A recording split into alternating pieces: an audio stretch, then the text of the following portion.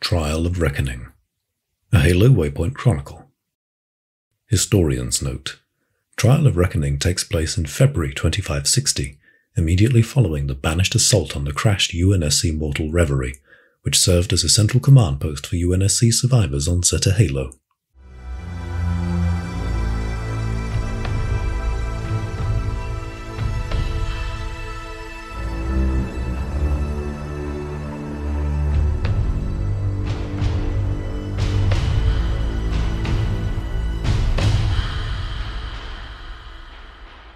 Awaken, valiant warriors. Gunnery Sergeant Eleanor Bobrov winced as she slowly regained consciousness. Everything had happened so fast since the Banished had descended upon them. The attack on the UNSC Mortal Reverie had spanned 2 harrowing days of almost ceaseless combat. Even though they had known the battle was coming, they'd had only hours to prepare. The Reverie had been down during the initial Banished naval assault, but the Mulsanne-class frigate's surviving wreckage had become a fortified rally point for the UNSC personnel stranded on this local fragment of Zeta Halo. The installation itself had been violently fractured as a result of the escalating conflict on its surface and the accompanying emergency slipspace jump to who knows where. Under an unfamiliar field of stars, the Reverie had quickly become the only thing that resembled a home. And in the blink of an eye, the Banished had taken that too. Bobrov had been in the thick of the fighting when a group of brute berserkers was set upon her squad, tearing into them with mindless abandon, driven by a violence-fueled disregard for anything but their next target.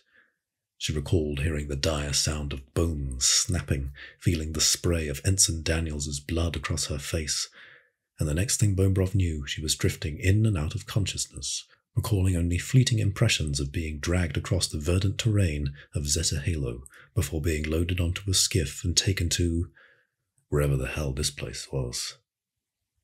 "Hey," a man's voice cut through her musings. "Gunny's waking up, Doc."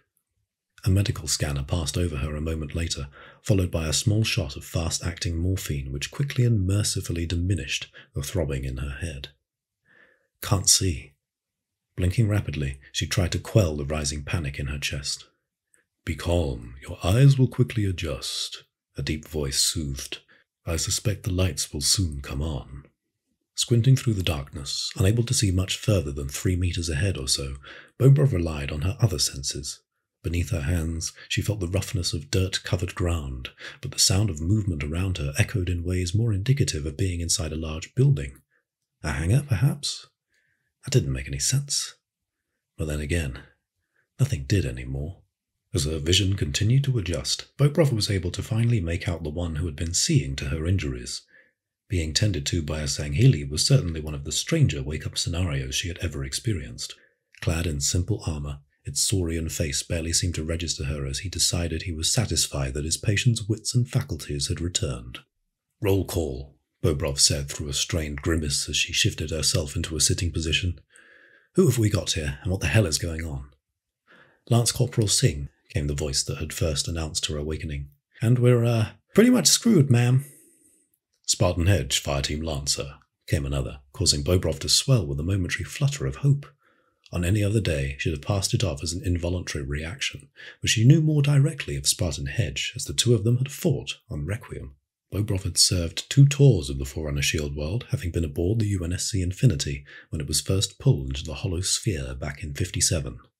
Terry Hedge had joined the UNSC Infinity crew as a Spartan recruit soon after the New Phoenix incident. Bobrov had read some of the mission debriefs on Fireteam Lancer's activities, where they had been led by Hedge and taken part in some of the thickest fighting against Promethean and Covenant remnant forces. "And our medic?" Bobrov asked, turning to the Sangheli. "You're a warrior, right?" The Sangheli appraised her and closed his first aid kit with a crisp snap, the case comically small in the alien's large hands. "No." Firm. Definite. "No," Bobrov repeated, a brow furrowing. "I am a healer of wounds, not a deliverer of them. Not anymore." "You got a name?" "Yes."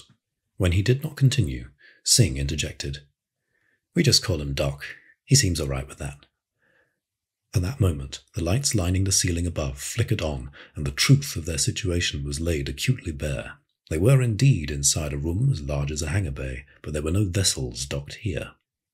Instead, the area was akin to a UNSC field base, a flat, prefabricated structure covered in sand and dirt, a couple of large rocks on the outer edges where groupings of sandbags were haphazardly laid out. A small building nearby housed a handful of ammunition and weapons crates, prompting Bobrov to grab an assault rifle, sidekick pistol, and a couple of grenades. As she had been the last to awaken, the choices were slim, but the familiar weight of the rifle in her hand returned some semblance of comfort to her. Beyond the base structure, a series of doors covered the boundaries of the room, 2 at each edge. They at least knew where their enemy would come from, but with only 3 fighters among them and limited ammunition and cover, things certainly weren't looking good. Ah, there you are. The booming, sonorous voice that had originally awakened her now returned, this time accompanied by a hologram at the far edge of the room, resolving into the blood-red image of an aged Jiralhanai. His right eye was milky and clouded, but the other, even in holographic form, glinted with malice as his mouth curled into a sharp-toothed smile. A grey beard covered his chin, and his forehead was branded with a symbol of his kind. I am Escharum, War Chief of the Banished. I welcome you to the House of Reckoning. Ugly bastard. Singh spat on the ground, tightening his grip on his battle rifle to mask a fearful tremor. Within these iron halls, through the trials of Atriarchs, all shall know what it is to be banished. Our living history, how we once served the Covenant. All shall know what it is to be meat. Wasting no time, Spartan Hedge sprang into action, signaling Doc to assist in fortifying their position with sandbags and anything else they could grab with what little time and resources they had at their disposal. There wasn't going to be much protection, but under the circumstances, it was the best they could get. The trial is king of the hill. One side holds the advantage of territory and must hold it, while 40 banished brothers are sent to stake their claim. Survive, and you shall be granted a boon. You have played your little war games long enough. Now you will play mine. With a final sinister grin, Escharum crossed his arms over his chest, and the hologram faded. Spartan Hedge motioned for Bobrov and the others to join him. No retreat, no surrender, and no quarter. That's what's on the menu for us today, and it's our job to damn well make sure it's the same for them. 4 of us against 40 of them? Singh interjected and made an exaggerated show of counting on his fingers. We're outnumbered 10 to 1, man. Bobrov considered what she had read on military maneuvers back in basic training. As the ancient military strategist Sun Tzu had roughly put it, when surrounding an enemy, leave a way of escape. A retreating enemy is one that isn't putting everything they've got into retaliation, but an enemy that knows they've been forced into a position to make a final stand is going to fight with every ounce of strength they have to the bitter end. Either Escharum hadn't figured that out, or, more likely, the banished war chief was perfectly aware, and that was exactly what he wanted from his captives. Let's be real, Bobrov interjected. It's entirely likely that none of us are making it through this, so you'd better make peace with the prospect of an unceremonious death right now, because if you freeze up and fail to make your shot count, you might as well be on their damn side. Doc fidgeted with his medical vambraces, his mandibles tightly formed together, giving way to a sigh. I shall ensure that you are each stocked with ammunition and provide you with the enemy's weaponry when yours runs out. There is no honor in allowing one's allies to perish for the sake of vanity. Bobrov couldn't help but wonder what this guy's story was. She could read the subtext as well as anyone, and it seemed that even now, even when facing such crushing odds, the good doctor was firmly set against doing harm. In her experience, the Sangheli held martial prowess in their concept of honor as a matter of life and death. Decades of fighting against them had taught her that.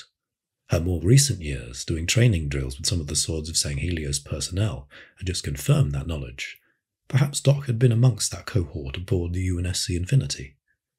Bobrov drew a sharp breath at the thought. Infinity. The name alone conjured an unexpected stab of nostalgia.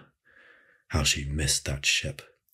UNSC vessels of all kinds throughout the Covenant War had been hell to live on, strictly utilitarian and designed to serve as cold metal coffins, ferrying troops from one battlefield to the next, never knowing how far you were going to make it. But the quiet hum of the Infinity's engines, the beauty of the atrium park while cruising through vibrant nebulae and deep space that formed the night sky through the transparent observation dome, the chilly cook-off that she and Lieutenant Gomez had attained a respectable 4th place in, that had been the first ship she had ever been able to call home. She thought back to the first hard touchdown on Requiem. The Covenant faction they'd fought there had thrown themselves at defensive lines they had no tactical chance of overcoming, driven by a zealous fervour that came from the belief that they were literally serving one of their gods in the flesh. She had been the designated driver for the 6-wheeled death machine that was an M510 Mammoth, which had been deployed to destroy a network of particle cannons, ferrying the then Commander Lasky and the Master Chief himself towards a gravity well that was keeping them grounded. It had seemed like a lifetime ago, and nobody knew what had happened to either of them. As far as Bobrov knew, no word from Captain Lasky had reached the Mortal Reverie, and the Chief had been missing in action since the ambush on Infinity. All she could do, all she knew how to do, was keep fighting. Whatever hopes there had been for an age of peace after the fall of the Covenant had been shattered, and between remnant factions and rebel groups, ancient foreigner constructs, renegade artificial intelligences, and now the Banished, King of the Hill seemed a remarkably apt summary for the state of things, jockeying for power over the biggest and baddest guns in the galaxy. And to what end? "Hey, Ugly," Lance Corporal Singh called out into the emptiness, knowing Escharum was still watching. "You said we get a boon if we win." Escharum did not reappear, but his voice snaked its way across the walls of the House of Reckoning, lowered as if to confide a secret. "It is the same prize that Atriox received for surviving the countless battles that claimed his brothers." "And what's that?" "A new day shall dawn over the House of Reckoning. You shall be fed and watered. And tomorrow, you will fight again." "You bastard." "Take heart, human. With every moment you stand and fight, you shall know Atriox. You shall know the Banished. You shall know the Dilhanai way of immolation." As the War Chief's words faded, the doors around the edges of the room slid open. Bobrov tensed, fearing that they were about to get instantaneously swarmed from all sides, but the passages remained clear. Then they heard it. Like the thunderous start of an engine in the depths of an ancient machine, a dreadful, clanking heartbeat from what must have been a dozen or more gravity hammer pummels striking the ground in unison. They began slowly. Bobrov counted the seconds between beats. 1, 2, 3, 4. 1, 2, 3, 4. The sound filled the air around them, rolled through the space with the insistence of a rising tide, powerful, unstoppable. It was not long before 4 seconds became 3. 1, 2, 3. 1, 2, 3. Bobrov felt the tension twist in her gut, felt the hair on the back of her neck stand up as the 3 beside her shifted, bracing for the inevitable. 3 seconds became 2. 1, 2. 1, 2. Their enemy would be upon them soon. She knew it. And yet, in this whisper of time, Bobrov found reality crystallize with a sudden serene clarity, even as she knew this invocation was soon to culminate in a furious release of barbarism. As a Marine who had fought through the Covenant War and had known only a fleeting glimpse of peace before she had been called upon to serve once more, she greeted this moment as a friend. The choice was simple. The priorities were clear. Adapt, survive, and... She exhaled, glanced at her fire team, and saw her own grim resolve mirrored in their expressions. Accept whatever may come.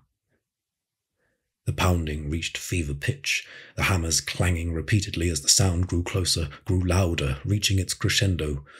1 second. 1 final Exhale. Then came the stampeding feet, bloodthirsty roars, the sudden sharp crack of firepower as Bobrov and her team made their stand.